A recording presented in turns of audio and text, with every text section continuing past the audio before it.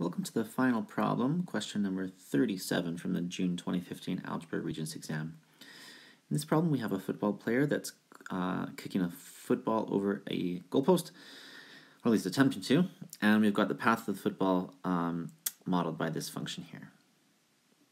And it states that x is the horizontal distance for the kick and h is the height of the football above the ground, both measured in feet. And it says on the set of axes below, graph the function over the interval from 0 to 150. And that's going to become handy because what we're going to do is we're going to type this equation into our calculator to help us graph it. And I found that the window settings for x, well, it would make sense for the x minimum value to be 0, right? Because that's what it says here. And then the x maximum to be probably just a little bit more than 150 just to be on the safe side, so I'd do 160. And then for our y minimum, because that represents the vertical height, we would start at 0. And then for the maximum, you might need to play around with your settings a little bit to figure it out, but I found that a y maximum of 30 works pretty well to be able to see everything that's going on. Okay, so let's zoom in here and graph this guy. Okay, first of all, we'll start labeling our lines here. Go up by tens. 30, 40, 50, 60, 70, 80, 90, 100, 110, 120, 130, 140, and 150. And then moving up here, let's go up by 2. So we'll do 2, 4, 6, 8, 10, 2, 4, 6, 8, 20, and 2, 4, 6, 8, 30. And that way we're going to be kind of filling up most of this graph space here. Okay, of course we're starting at 0, 0.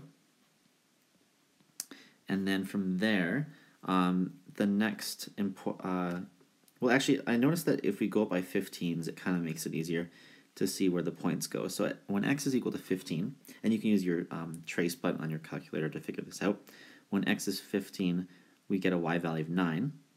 That's going to be right on here. And then let's try when x is 30, we get a y value of 16. So 10, 12, 14, 16, that's right here. And then 15 more would be 45. That gets us a y value of 21. So 45, 21, that's right there. And by the way, like if you didn't on a test, you may not be able to figure out that it's going up in decent intervals at 15. But as long as you're like typing any values of x, you should be able to graph it fairly accurately. Anyway, when x is 60, we get a y of 24. That's right here. When x is 75, we get 25. Right there.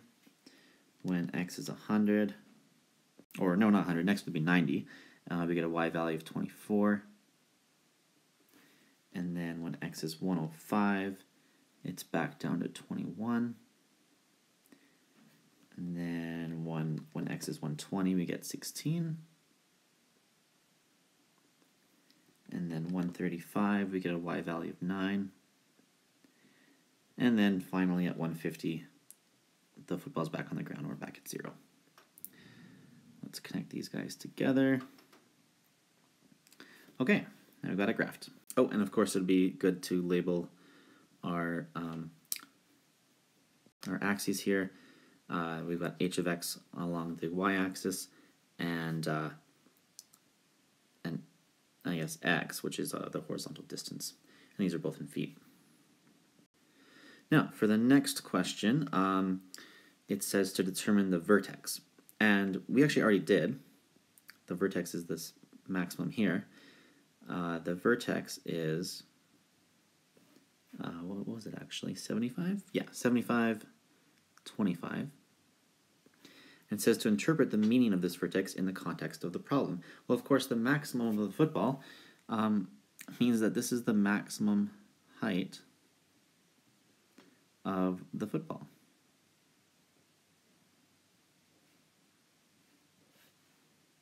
Now, for the final question, it says the goalpost is 10 feet high and 45 yards away from the kick. will the ball be high enough to pass over the goalpost?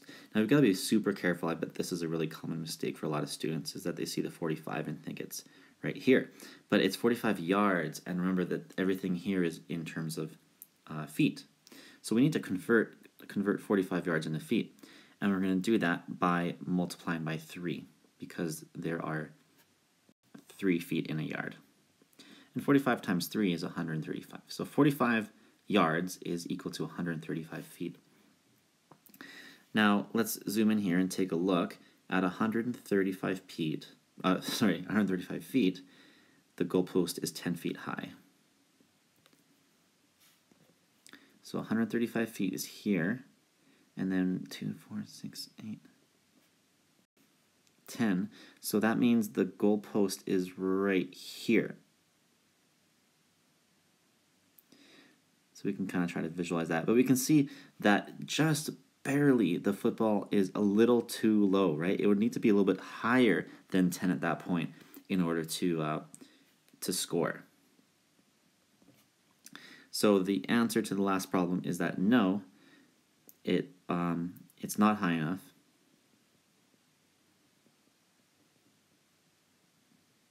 And the explanation would be that, well, I mean, that it would have to, I guess at 135 feet, you could say that the height is actually 9 feet, not 10 feet. And that would be a good enough explanation. Whew. All right, and that's all for this video. Hope it was helpful, and thanks for visiting JD's Regents Preparation.